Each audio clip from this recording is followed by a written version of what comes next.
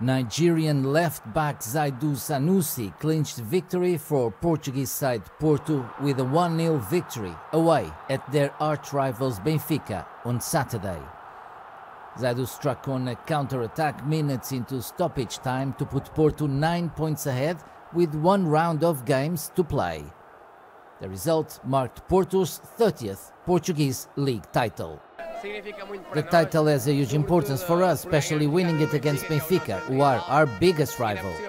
And it is really special to be celebrating here once again after a couple of years. It is just excellent. We are already used to it. Porto have delivered for us since I was born. It's been a long time actually, more than 40 years. This is old news. Before their first league defeat this season at Braga 2 weeks ago, Porto, under coach Sérgio Conceição, set a new Portuguese league unbeaten record of 58 games.